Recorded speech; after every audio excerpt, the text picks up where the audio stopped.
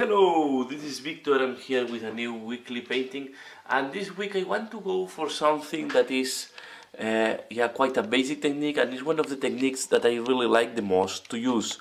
So it's one technique that with really, I would say with quite little effort you can achieve quite nice results, especially on surfaces that have a lot of texture. And this is doing washes. So as you can see, this miniature I only applied base colors, so there is no any shade as you can see here, but here there is the washes and the highlights, so you can see really the difference on the purple, on the armor, how they can look like. But now what I would like to share with, what I would like to show you is how a wash can really make a difference. And there are some tips that you want to take into account with the washes. First of all is that you have to be prepared for a color change, for a tonality of the color. You have to take this into account. Okay, you see the armor have changed from light brown to darker brown. This I will do a wash of black, so will be really dark. Then we will highlight. Even the clothes, you see that is more reddish. It's because I use one of the glazes as a wash. So you have to plan this in advance. Even this, if you see the pinkish color on the head, you see that it's much darker once it's washed. So you have to plan this in advance. You have to take into account that the colors will get darker, and yeah, and it's a thing that you will gain with experience how much dark they will get.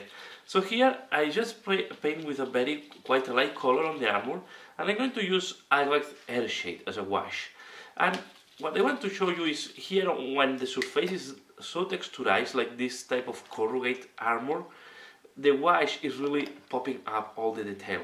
So you will see, for example, when I just by applying this wash here, okay, and now it's going to be glossy and will not look great, but you can see how different is between one side and the other. Okay, so to apply a wash there is not much other tips to say. The most important tip is that it's working very well on surfaces that have a lot of texture, a lot of details.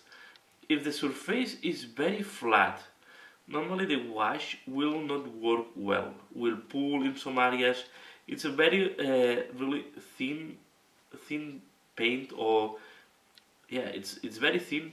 So if you apply it just on a flat surface, a wash will not do what you want it to do. So it really is made to work on texturized surfaces, as you can see here on this armor. For example, here that is quite flat, you will see that the wash is just darkening, but is not adding anything. I'm just applying the wash to uniform with the rest of the colors. But on really flat surfaces, the wash is not really helping a lot. Where the wash is excelling is when we have here all these type of details, and especially these things that are very texturized, like this armor with this type of corrugate finishing. For example, on feathers, the wash will do an excellent job.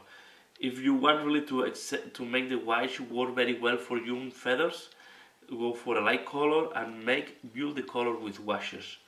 I will do maybe another tutorial on that once I have to paint feathers. But feathers is really a type of surface where you want to work with washes and dry brushes. So here you see I apply the wash. One other important thing is to avoid that the wash is what I say pulling or is accumulated in some areas. So for example here, this type of bandage, or I don't know what is this really, you apply a wash and you will see that suddenly you can see all the strips there. Okay, so it's really a tool that is working very well, is helping a lot to give definition to the miniature, and sometimes just with the wash is good enough to go. If you're just looking for a nice tabletop finishing, a wash can be just the solution to have a nice looking. Be aware that if you are painting miniatures that have a lot of flat surfaces, like a tank for example, the wash will not add too much and will start dripping down, accumulating at the bottom of the tank. So you have to really understand how the wash is working. The gravity will do effect or will move the wash down if you don't have really surfaces where the capillary force can overcome the gravity. Okay, so you can see how it's looking like. Now I will do also this type of bandage here at the bottom. Other important thing when you're applying washes is to let it dry. So now that we have applied this wash, I will wait until this dry and I will apply another wash later on. And I will do all the washes in the camera so you can see how it's looking, how it was looking before and how it's looking just by doing washes. I will not do any highlights, any layering, any other technique. I just apply base colors and do washes, and you will see that just by doing that the miniature will improve and the effort it's quite low to have a very nice result. So we can stop here and I will wait until this dry before doing the next step, and I come back to do the next step. So as you can see, this is how it's looking like now that the wash is almost dry. It's dry enough to do the next layers because I wanted to show you how you can modify the color by using the wash. So keeping working on the washes, another wash that I do is I use the Drachi Violet to wash on this pinkish color to make it darker and give this give more depth to this. And you will see that this is working very well on this pinkish color and will give this purple finishing that is what I was looking like.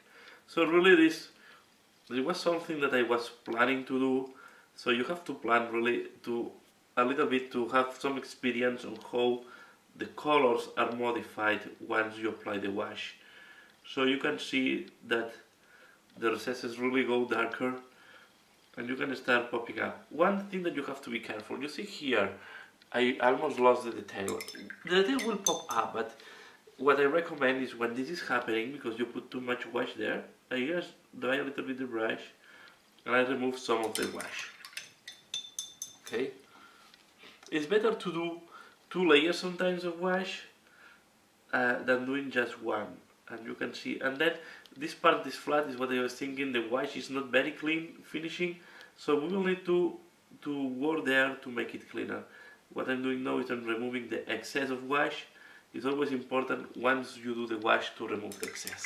And the last thing I will do is to make that very dark recesses on the purple part. I will use moon oil to do a wash of moon oil on the purple part. Okay, so as you can see. Then again I will need to stop before doing the orange gloss. The other point that it's important when you are doing the washes, start from the maybe darker or the biggest areas to the smallest ones. So yeah, although I did this purple thing before, it's because it's not really interacting with when I'm doing the second wash, and I can speed up a little bit. So I don't need to wait that the purple is dry before doing this other wash, because there will be not zones of contact, right? So this way I started with the armor, that is the central part. Once this is dry, I can do the other parts. So as you can see, this is darkening the purple. Here, when you start from a quite dark base color, the wash will not do a big difference. But I think it's helping to really, it's also a way to dissimulate a little bit if you did some mistakes, because we'll give a very nice sharp border to the other colors. Here, for example, on the bandage, can go on top of this type of bandage and add some extra dimness there. Okay, sorry, my voice is not very good, I'm having a cold. Okay, and now just to save some time, I will do also the wash on the orange color, so in the next step you will be able to see, so I can show you how it will look like. And here is what I will do. One thing, I will not really use a wash, I will use what is called a glaze. And the reason that is that I don't want to go very dark, I want something more orangey. So I will use blonde letter. This is a glaze, but you can, it's almost, for me, these glazes from Game Workshop, they are like not very dark washes, to say it in a way. So it's like medium tone wash. As you can see, it's darkening the orange, but it's also giving deepness to this orange. And on top, the orange was quite a pain to do, was not covering very well on my choice on the base color. So this glaze will help to clean up a little bit the orange and give this vibrant finishing. You see that it's now the orange will be much more vibrant. So I will apply this like if I apply a wash. I know it's a glaze, it's not exactly the same, but in that case I use the same technique. Okay? And this will give me, for me, this is the base. So this is the base where to start now doing the fancy things. So I like to prepare my miniatures, doing the base colors, applying the washes, and then from there I can start working. And here I will show you why you have to wait. So you see the orange and the black wash have mixed a little bit there. Okay, this is why you need to be careful when you apply two washes in a row. And this is why I will suggest not to do as I did here. I just wanted to do it fast, but normally I do one wash and I wait really that the next before applying the next one. Okay, so I will wait here. I will stop here the camera, and I will show you when all this shiny thing is off, and you will see how the miniature is looking like just after applying the washes. So finally, this is how it looks like. You see how it's looking like after the wash. So the colors really pop up. You see that the miniature have more depth. You see just the face. Of course, we will need to do some, but just this as a top table finishing the wash is really good. I will not finish here the paint job on the. As you can see, after that there is some job to do to arrive to this level, some details and some highlights. But this is, I just wanted to show you one very basic technique that can give you very good results in a very short time or very short investment. Of course, here I did one miniature. If you do this in batch painting, it's even much faster, and you can have very nice results and a good, I will say, good standard top table miniatures just by doing that, and then you have to pick up some details and you can be done. Of course, if you want to do more highlights and more things, I will explain later on how to do it. I will explain in other videos. You also see other videos where I explain how I do highlights and layering and all other stuff. Here in this video, the purpose was just to show a very basic technique and how some tips and give some tips about where this technique is working the best. I will not, I will say, suggest to use this on big surfaces like tanks, planes or something like that. They have very big flat surfaces, because you will see that it's staining the paint job. It will not have a uniform finishing. As you can see here on the shoulder part, you see that it's not very nice, the finishing, and then you have to do some work to clean up that. So that's all for this video. Please let me know what do you think. Give the comment below. Leave me your comment. Share, like if you have liked it. And as usual, thanks a lot for watching, and see you later. Bye.